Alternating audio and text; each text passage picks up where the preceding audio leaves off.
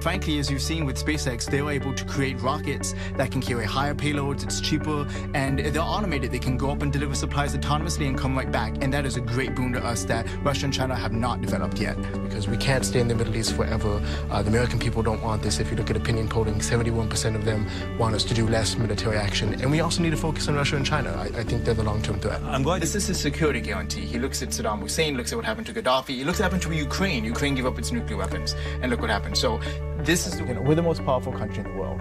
Suspending one military exercise is not going to drastically impede our capabilities. As for meeting with them, we meet with China, we meet with Russia. Reagan met with the Soviets. So in the short term, if we assume the pattern holds, sanctions relief is the biggest thing they want. However, you could posit that maybe they actually want to turn everything around, to normalize relationships, to completely open up to us. But that America needs to either decide to live and let live, and basically believe that deterrence is the way forward, that we will coexist the way we did with the Soviet Union, the way we now do with the Russians and the Chinese, because the alternative is to push them and risk the possibility of a spiral into war.